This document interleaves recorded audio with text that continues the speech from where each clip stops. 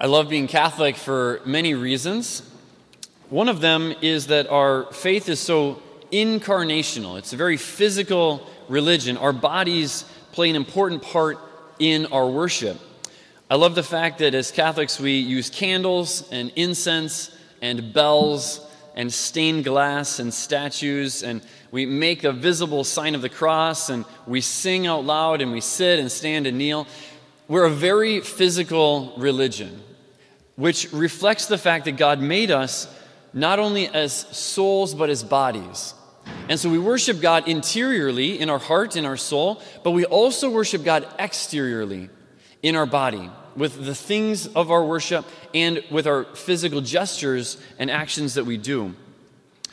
Catholic liturgy beautifully reflects this, being body and soul, being an incarnate being, someone who has a physical body. We're a very incarnational religion. But just as important as it is to do the physical actions, it's important that we also understand why we're doing the physical actions. Because if we just do things, if we just go through a routine of sit, stand, kneel, whatever, if we don't know why we're doing it, it doesn't really mean anything. And so we need to engage both our body, but also our heart and our mind in understanding what we're doing and why we're doing it, and be intentional in our worship. And when we can engage body, soul, and heart at the same time, it's a wonderful, wonderful act of worship that we can offer to God. The action that I want to especially talk about today is that of kneeling at Mass. Today's first reading ended with these words: "Having set your gift before the Lord, you shall bow down in His presence." And so literally at Mass, we bring our gifts, which is symbolized by the bread and wine and the offertory being brought up and brought to the altar. We bring our gifts to God, and having set our gifts before the Lord, we bow down in His presence. We fall down on our knees in the very presence of God who is here at Mass. Bowing down or kneeling is a very common theme in Scripture when it speaks about the worship of God. We read, for example, in the Psalms, "Come, let us bow down and worship. Let us kneel before the Lord our Maker." We read in Matthew's Gospel, in all of the Gospels, but Matthew in particular has several stories of people coming up to Jesus and kneeling before Him.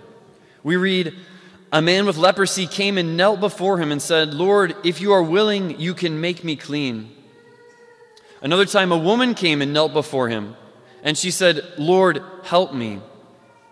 And another time, when they came to the crowd, a man approached Jesus and knelt before Him."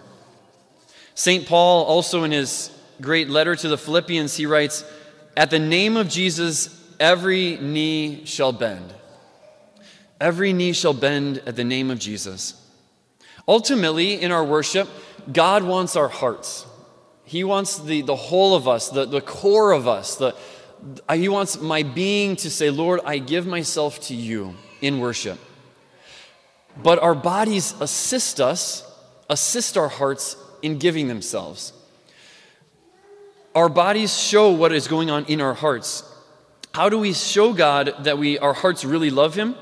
We show that through physical, visible signs, that we get on our knees, showing that our hearts are on our knees in worship and love of our God. We worship God in body and soul together. Kneeling is a posture that signifies worship. It's the reason that when we come into church, we genuflect before we sit down. And before Mass begins, we usually will kneel down and say a prayer as an act of worship before God. We then kneel for the consecration as God becomes incarnate, as the Eucharist, the bread and wine are changed into the very body and blood of Christ. We kneel before Him. We kneel again then after the Lamb of God, just before we receive communion. And we kneel after we come back from communion. And for more than 1,000 years, Christians, Catholics, would kneel even to receive communion. Because of that, the beautiful symbol of I'm kneeling before my God as He comes to me, as I receive Him. Pope Benedict XVI is one of my favorite authors, and he is a master of understanding and explaining the liturgy and what we do and why we do it. He wrote a wonderful book called The Spirit of the Liturgy. And in that book, he has an entire section to describe and explain the symbolism of kneeling during the liturgy.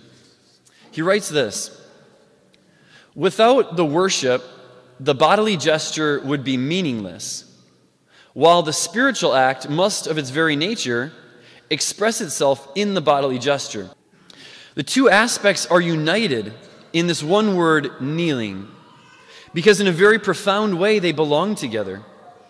When kneeling becomes merely external, a merely physical act, it becomes meaningless. On the other hand, when someone tries to take worship back into the purely spiritual realm and refuses to give it embodied form, the act of worship evaporates. For what is purely spiritual is inappropriate to the nature of man." What is purely spiritual is inappropriate to the nature of man. Angels are entirely spiritual. They have no bodies. And so it's entirely appropriate for them to worship God just spiritually. They have no other way to worship God. But God gave us souls and bodies, and He wants us to worship Him in our souls interiorly and in our bodies exteriorly. He goes on, "Worship is one of those fundamental acts that affect the whole of man. That is why bending the knee before the presence of the living God is something we cannot abandon." There was a trend in the 1960s to the 1990s for Catholics to stop kneeling at Mass. Most churches removed the communion rail. Even here at Immaculate, the church was built with a communion rail, and it was removed in the 1960s. Some churches went so far as to take the kneelers out from the pews even. There's a couple of churches, even in our archdiocese, that still have no kneelers by the pews. So there's nothing for the people to kneel on. In fact, they're told not to kneel at Mass. That's really sad. We've lost something core about our worship, that our worship is body and soul, and we need to be on our knees before God. This trend came from a mistaken theology that lost the sense of Christ's real presence in the Eucharist. That if we do not believe that the bread and wine are changed into Jesus, if the bread and wine just are a symbol of Jesus, then it doesn't make sense to kneel before them. In fact, it would become idolatry to worship bread and wine. But on the other hand, if the bread and wine do in fact change into the very body, blood, soul, and divinity of Jesus Christ, then it makes sense that we would fall on our knees before the Lord as we worship Him. In fact, until the 1960s and 70s, all Catholics not only knelt for the consecration, but they knelt to receive communion as well. Every church until the 1960s had a communion rail. Most people think that Vatican II did away with communion rails, but that's actually not true. Vatican II said nothing about receiving communion at a rail or not. It didn't really touch the issue. It just became the trend after Vatican II to stop kneeling for communion and then eventually to remove the rails altogether. But Vatican II didn't do that itself. It was what came after that.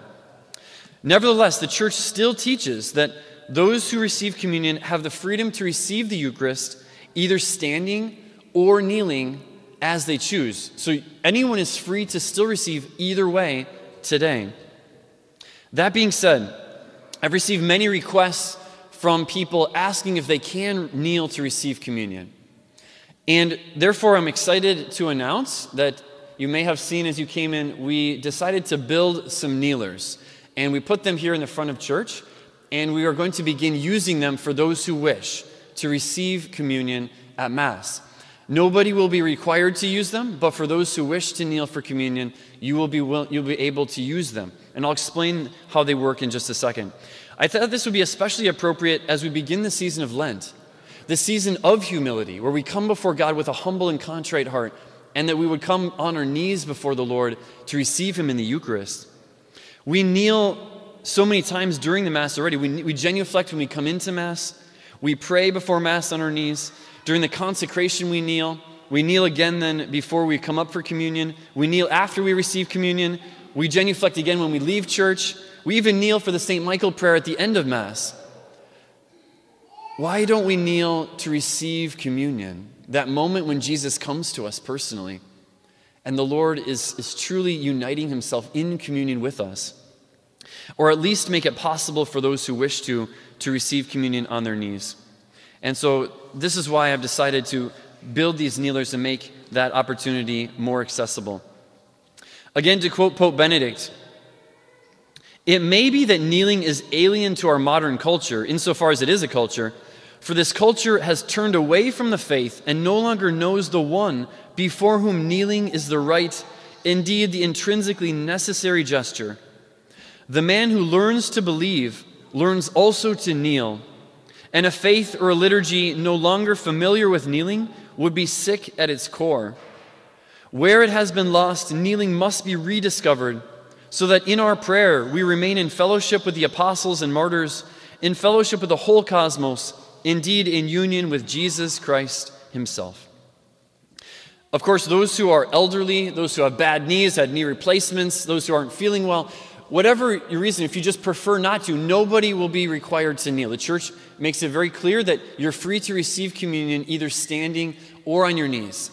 But I'm happy to make this now available for those who wish, as an expression of our faith and our desire to show, I think really it's beautiful that if we really believe that this bread and wine have become the body and blood of Jesus, that we are on our knees when they come to us, when the Lord comes and unites himself to us.